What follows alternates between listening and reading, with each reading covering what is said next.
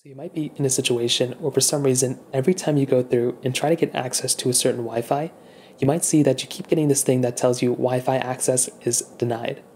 Now, this can happen for a few different reasons. The number one thing you want to just make sure is that the particular Wi-Fi connection that you're trying to connect to, you may just want to make sure there's not a problem with that Wi-Fi. You may want to make sure that you typed in the password correctly, everything like that across the board correctly, because if you didn't, well, that's pretty much going to be the number one issue that you're going to run into.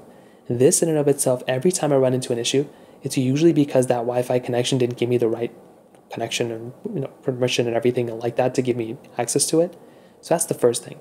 Another thing is that sometimes if you're going through and if you're actually typing in a certain Wi-Fi address, or if you're going through and connecting to a Wi-Fi, you may once again just make sure you might just want to go ahead and just make sure that within that particular Wi-Fi connection that you're trying to connect to, once again, you may have to go and get permission, and you may actually have to go through and actually do a sign-in. If you're connecting to like a college Wi-Fi connection, or if you're connecting to like some sort of business connection, you may actually have to have permissions to actually go ahead and actually get access to it. So double check that, contact your Wi-Fi administrator or whatever and get access to that. Now on top of that, if that's not working, you may want to go and make sure there's not like some sort of Wi-Fi connection problem.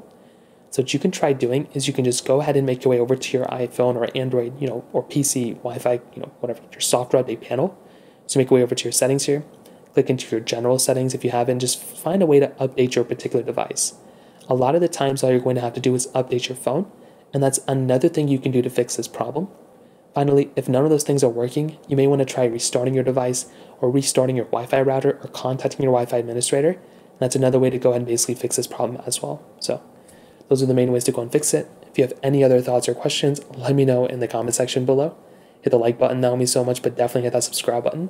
More importantly than everything else, I love every single one of you guys. Hopefully I'll catch you guys in the next video.